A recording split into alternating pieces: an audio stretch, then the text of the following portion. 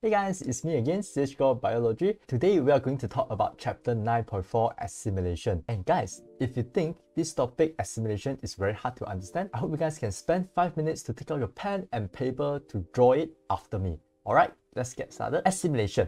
Let's look at the definition of assimilation first. Assimilation is a process where the product of digestion are incorporated and utilized in the cell. It means that after our food is being digested, it will be absorbed, sent to our body cell, and used by our body cell. And this process, when our body uses the nutrient to do something, is called the process of assimilation. So as usual, we are going to draw this out to make the visual notes for this chapter. Alright, let's go. Okay, we are going to start with the food that we eat. Normally, the food that we eat consists of 3 main classes of food. We have the carbo, we have the protein, and we have the lipid. These 3 main classes of food will go through our digestive system and then being digested by the enzyme into the monomer. So after the digestion, in our small intestine, we should have the glucose, and we should have the amino acid, and we also have the glycerol and fatty acid, Once the food is being digested into their respective monomer, this nutrient is going to be absorbed into the circulatory system. And for human circulatory system, it involves 2 systems. The first one will be the blood circulatory system. So this vessel is named blood capillary. Alright. The second one will be our lymphatic system, and this is called the lacteal. Now, let's start with the blood circulatory system. The nutrients that will be carried by the blood capillary will be the nutrient that is soluble in the water. For example, like the glucose and amino acid. So, glucose and amino acid will move into the blood capillary and then it will be carried to the largest organ in our body, which is the liver. So, right now, we are going to draw the liver here. As I mentioned just now, this blood capillary will carry the glucose and also the amino acid to the liver. So we're going to extend the blood capillary here. So this blood capillary will carry the blood to the liver through the hepatic portal vein. So right here, this vein is being called the hepatic portal vein. What is hepatic?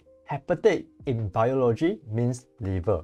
So basically, the function of this vein carries blood from digestive system to the liver. Alright, now come back to here. Glucose will be sent to the liver for assimilation. Also, the amino acid will be sent to the liver for assimilation. Once the liver receives the glucose and the amino acid, assimilation, the process will happen in the liver. Alright, so let's start with glucose. When the liver cell they get the glucose, they will use the glucose to do cellular respiration. Cell respiration. So why they want to do cell respiration? The liver is just like a normal cell. They need energy when they want to do work. So glucose can provide the liver the energy when they are doing the cell respiration. Right, so sometimes when we take too much of glucose, we say when glucose is excess in our body, our liver will convert the glucose into glycogen. Convert to glycogen. So this glycogen will be stored in the liver.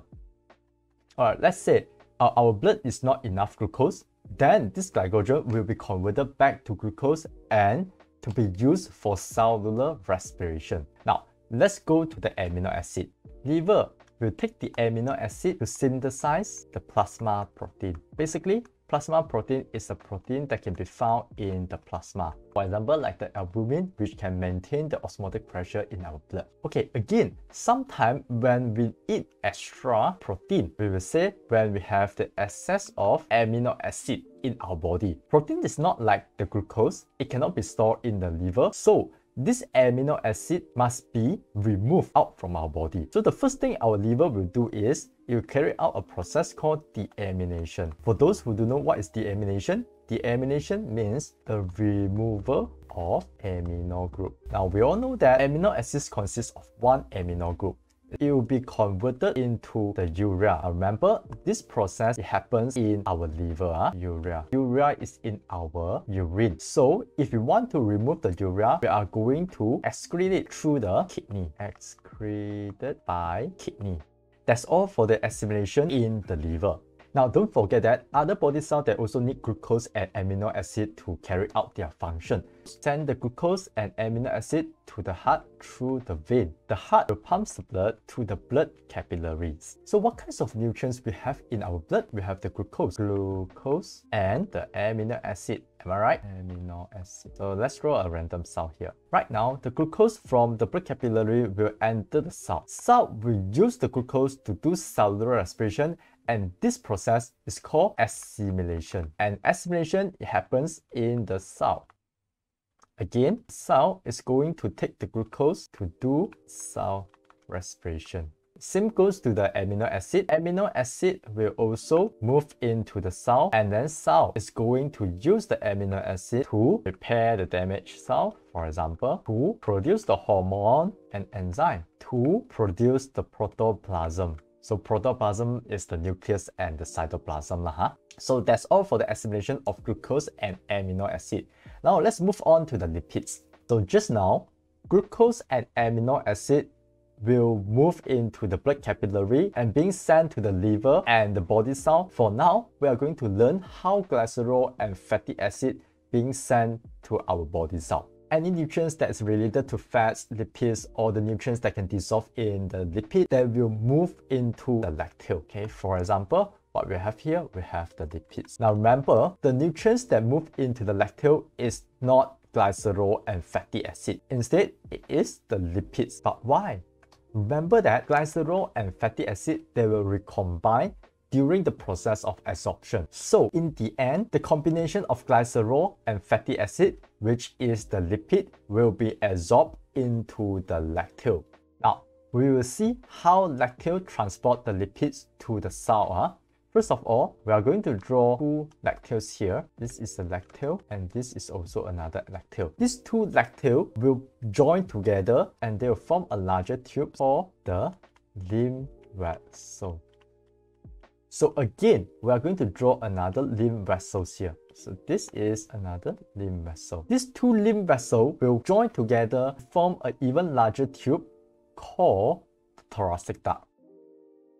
Now, this thoracic duct will carry the lipids to the dead end. So right here, this is the dead end of the thoracic duct. When the lipid come to this point, this lipid will move the vein of the blood circulatory system. And this vein is being called the left subclavian vein. As we all know, vein is the blood vessel that will carry the blood towards the heart.